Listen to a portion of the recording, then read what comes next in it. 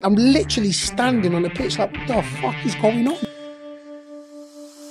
If he didn't get sacked, it would have come up on Sky Sports, Akinfenwa punches Martin Allen, because that's how it was. Akinfenwa says that he was always trying to lose weight or be fit, and every time I came to his car, I saw KFC and McDonald's wrappers in his cars. The individuals that feel like, yeah, man, he's not really that strong. And they find out, bruv, I really am. So the players have warned me. They're like, look, B, I ain't gonna lie, Martin's a bit crazy. He's used his hands and it's cut my lip. And as that's happened, I've thrown him to the floor. So he's done somersaults.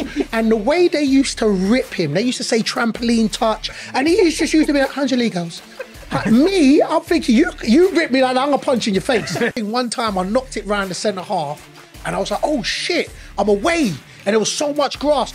Within a second, he had got back. Oh, fuck this running shit. I swear.